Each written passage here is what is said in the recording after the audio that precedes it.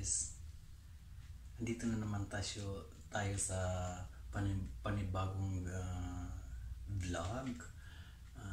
Ngayon ang video na to, ipapakita ko sa inyo kung gaano katibay yung laptop ko. Yung laptop ko, binili ko ng 6 years ago. Oh, no, 5 years ago. Tapos, di ko siya nagamit ng more than 2 years kasi naiwan ko siya sa Pinas sa loob ng cabinet na hindi nagagalaw.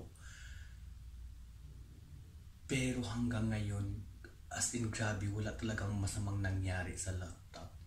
As in talagang maganda pa rin talaga yung ano niya, yung working niya. Grabe. So, ngayon ipapakita ko sa inyo kung anong itsura ng laptop ko. Pero binili ko ito nung last 5 years ago pa. Yung mga I think like 2004 or 2015, 2014 or 2015. Basta di ko pagkakaalam ko mga 5 years ago na siya.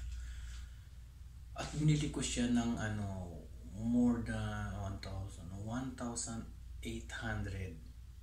More or less 1,800 reals, ganon. At saka binili ko siya sa Jarir bookstore dito sa Al-Kubar. Ito yung ipapakita ko sa inyo yung laptop ko.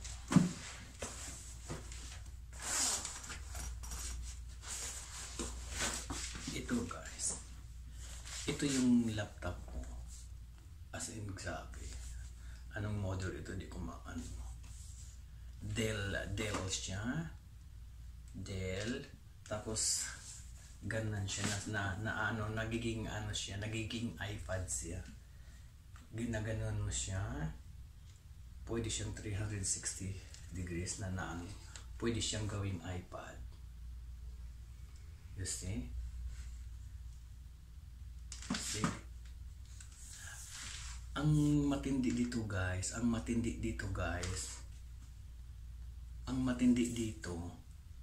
naiwan ko kasi nung nagbakasyon ako ng 2016,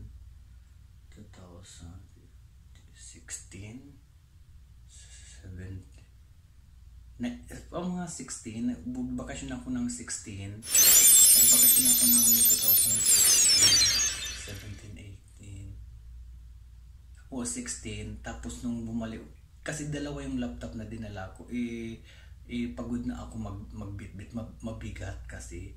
Ngayon binalot ko siya ng tuwalya, tapos iniwan ko sa cabinet ko. Yung cabinet ko kasi hindi siya pwede buksan, ako lang makabukas pag after 2 years lang kasi ang contract ko. After 2 years saka dan mabubuksan kasi dala-dala ko ang susi hanggang dito sa Saudi Arabia. So naiwan itong laptop na to sa loob ng cabinet ko, nakabalot. Ngayon, ang kinatatakutan ko kasi, bigla ko siyang naalala nung mga 2 months na lang ako. Pabalik na naman ng Pinas, another vacation ko. Nung last year, April. Ngayon, bigla ko naalala, sabi ko may laptop pala ako na isa, hindi ko nagamit. Just natakot ako. Sabi ko, ano kaya nangyari? No? So, ang expected ko sa laptop ko ay nag-moist siya, nasira na siya. Kasi, given naman more than 2 years ko na hindi nagamit. Tapos, mainit pa doon sa cabinet, nakabalot pa ganun ng tuwalya. So, expected ko talaga nag-moist siya, nasira. Kasi ang bag nga, yung mga bag na nabibili ko dito, tutuklap siya pag hindi nagagamit ng matagal.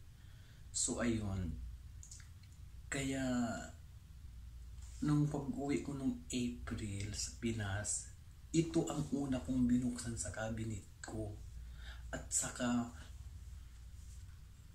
namangha talaga ako, sabi ko grabe talaga siya, matibay talaga. Ayan, buhay pa rin talaga siya ngayon guys. Yan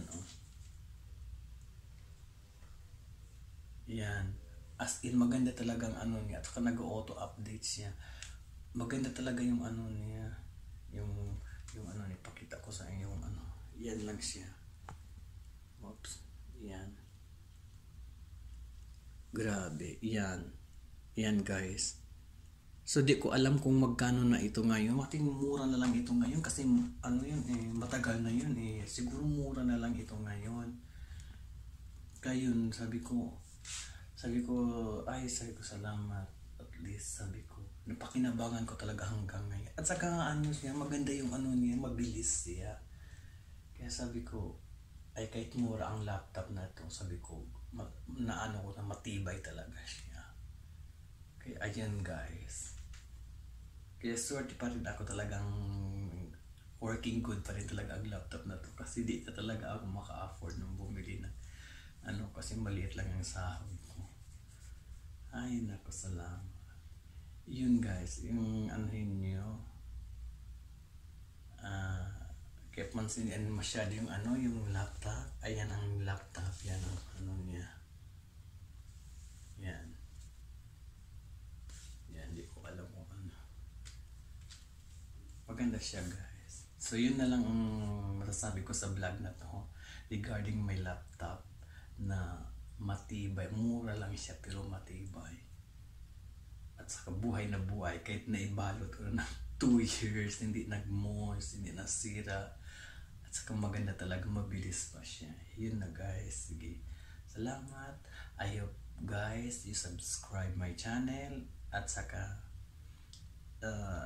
upcoming videos yung pakita ko sa inyo ang buhay ng isang ordinary na skilled worker.